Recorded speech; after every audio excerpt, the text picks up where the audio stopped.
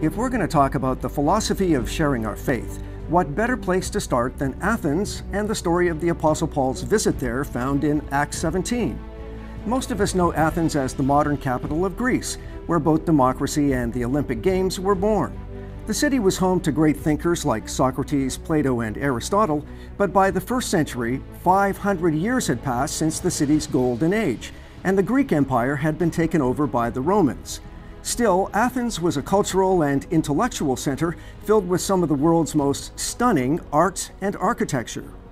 Paul goes there to share his faith.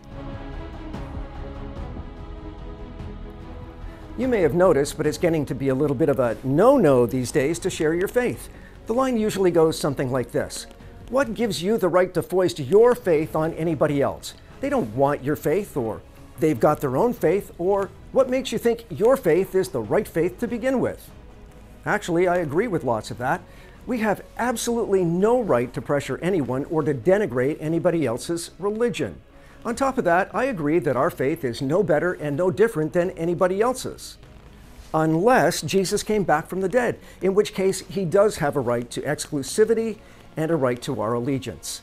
But even then, we need to be humble and respectful, and we need to be gentle when we're trying to share our faith with other people. My favorite definition of evangelism is this: it's just one beggar telling another beggar where to find food. An intellectual himself, Paul would have been right at home among the philosophers, but he wasn't Greek, he was Turkish, from Tarsus, a city in southeastern Turkey. He was born to a wealthy Jewish family, so he was educated. And as a devout Jew, he began his career by persecuting the newly established Christian church, thinking he was doing God a favor. Then came his vision of Jesus on the road to Damascus and his conversion to Christianity. For the last 30 years of his life, he traveled 10,000 miles by foot and sea, spreading the gospel from Judea and around the Mediterranean, eventually reaching Athens. In Athens, shrines, temples, and statues filled the public space. Many have been preserved, so we have a pretty good idea what the city would have looked like, but with one big difference. Back in the day, the statues and buildings were painted in vivid colors, which faded over time. It would have been impossible to look away from the daunting and dazzling array of images. But not all of them were seen in the same way. Some statues were war heroes, or emperors like Hadrian, or athletes and local dignitaries. But there were also images of the Greek gods, and people believed those statues had divine power and were actually worshipped. They're even called worship statues. Here's an example: the statue of the god Asclepius, the god of healing. For us, modern, it's in one room with all the other statues. But for ancient people, he was uniquely different. On a daily basis, there were a variety of activities associated with divine statues that separated them from other statues. There were ceremonies, there were sacrifices, there were rituals and processions, and all those made those statues unique and religious. Asclepius and many other statues like him were divine, sacred statues. All the other statues were just non-worshipped statues. They were there, but they were not divine, and they were not associated with the religious realm. So it was likely those worship statues that gave Paul the most grief. Why? Well, because he was a devout Jew. He had spent most of his time in Jerusalem, where he wouldn't have found a single solitary religious statue, and here Athens is just filled with them. He's upset because of the 10 Commandments. Number 2 says, "You must not make for yourself an idol of any kind, or an image of anything in the heavens, or on the earth, or in the sea. You must not bow down to them, or worship them, for I, the Lord your God, am a jealous God who will not tolerate your affection for other gods." So just imagine how Paul must have felt, bombarded by this deluge of idolatry. We're told he went to the synagogue to reason with the Jews and Gentiles. Then he went to the public square and spoke daily to all those who happened to be there. Now, why would Paul go to the synagogue? Well, because that's where his fellow Jews were, the people waiting for the Messiah without recognizing that Jesus was the one. The lesson for us is that we need to start by reaching out to people who have an understanding of God. And I'm not talking about raiding sheep from other churches. We don't have a monopoly on truth and righteousness, so instead, we need to reach out to those people who understand the necessity of spirituality, but just don't know how to channel it through Jesus. In other words, start with the receptive, but don't limit yourself to the already receptive. Paul spoke daily in that public square to all who happened to be there, and he took on all comers. During his time in Athens, Paul taught and probably worked in the commercial section of the Agora, or marketplace, right below the Acropolis. Now, his time in the marketplace allowed Paul to come into contact with people from all walks of life.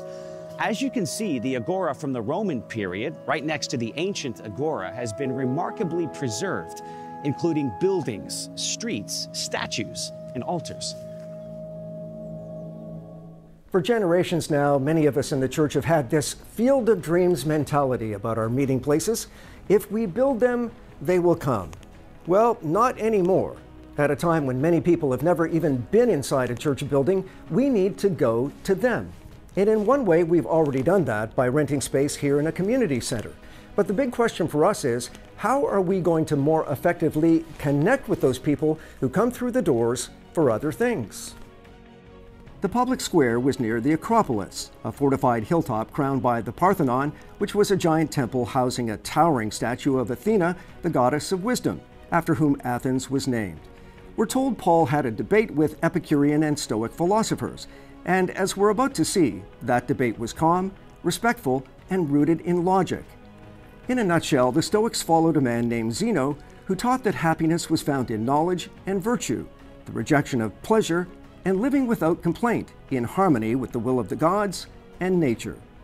On the other extreme, Epicureans followed the philosophy of Epicurus, who rejected the idea that everything's determined by the gods, and he embraced the notion that happiness was found in pleasure and freedom. Freedom from both fear of death and fear of the gods. Paul almost certainly told the Stoics real knowledge and wisdom was found in Christ, who makes it possible to live in harmony with God.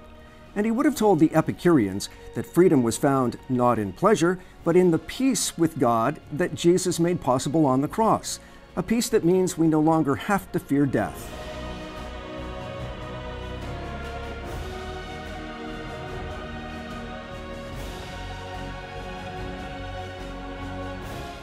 In Colossians 2, Paul says, "In Jesus lie hidden all the treasures of wisdom and knowledge. Don't let anyone capture you with empty philosophies and high-sounding nonsense from human thinking. For in him lives all the fullness of God in a human body. So you also are complete through your union with Christ." But Paul is not anti-intellectual. He uses reason, logic, evidence, and experience, including his own experience. And that's what we have to do too. If all you've got is, "The Bible tells me so," most unbelievers won't give you the time of day. You need to know not only what you believe, you have to do the hard work to figure out why you believe it. And that means asking the tough questions. And the best place to start is where Paul does, the resurrection. At first, the Athenians just don't know what to do with this guy. So they take him to the city's high council, a group of 100 scholars, philosophers, and prominent citizens. If you wanted to promote a new religion, you needed their say-so. And look how Paul begins. He says, "People of Athens, I see that in every way you are very religious. For as I walked around and looked carefully at your objects of worship, I even found an altar with this inscription, 'To an unknown God.' So you are ignorant of the very thing you worship. And this is what I'm going to proclaim to you. The God who made the world and everything in it is the Lord of heaven and earth, and does not live in temples built by human hands. And he is not served by human hands as if he needed anything. Rather, he himself gives everyone life and breath and everything else."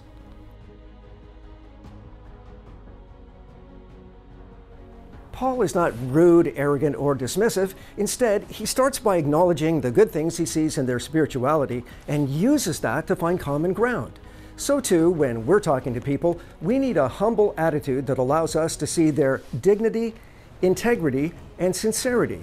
Where there are things we hold in common, let's affirm those. And where there are differences, let's challenge gently the ideas and assumptions that people have, but never question their integrity or their motives. It's not rocket science. Jesus is the one who said, if you want to treat people right, treat them the way you want to be treated. And please, if you're going to talk to people about faith, let's focus on the important things. Things like God's love, the divinity of Jesus seen in the resurrection, and the need to serve others. At a time when many people don't even know who Jesus is, except for maybe a stereotype or two, it seems absolutely pointless to start with doctrine, church traditions, or the stupid stuff that divides believers. Normally, we start by telling people what they've got wrong. But notice the council members respond to Paul's humility. He's not harsh or critical. Essentially, he says, you're on the right path, but you just haven't gone far enough. Not because you're evil or stupid, but because you haven't had the chance to know. In return, the Athenians are open and not dismissive. Come and tell us about this new teaching, they say. And Luke adds about the Athenians, they seem to spend all their time discussing new ideas. Sound just like today? And like today, people were hedging their bets. In a world of many gods, they were so afraid of leaving one out among their idols and shrines, they made an altar to that unknown god. Paul picks up on that and says, this God whom you worship without knowing is the one I'm telling you about. So Paul communicates that he's not representing a foreign god, but the one they're already worshiping without realizing it, the one who created the world. But the apostle is not afraid to respectfully confront their assumptions. Look at what he tells them. The one true God does not live in human temples. He doesn't need our religious rituals and sacrifices, and it's he who gives life to us, not the other way around. Then Paul goes on to stress what's found in God: unity, sovereignty, and intimacy. He created all the nations, the apostle says. He decided beforehand when they should rise and fall, and he determined their boundaries. His purpose was for the nations to seek after God and perhaps feel their way toward him and find him, though he's not far from any one of us. For in him we live and move and exist. As some of your own poets have said, we are his children. And since this is true, we shouldn't think of God as an idol of gold, silver, or stone. Notice again the common ground and the logic. Paul says, even your own poets say, we are the children of God. And since we're not gold, silver, or stone, neither is our Father. And you don't need those reminders of his presence because he's right here. It seems to me that's our message today too. We have to convince people they don't need their idols, whether it's work, sex, money, or power, because God is right here and he wants us to seek him. Paul goes on to say, God overlooked people's ignorance about these things in earlier times, but now he commands everyone everywhere to repent of their sins and turn to him. For he has set a day for judging the world with justice by the man he has appointed, and he proved to everyone who this is by raising him from the dead. So the cross is the crux, the essential issue.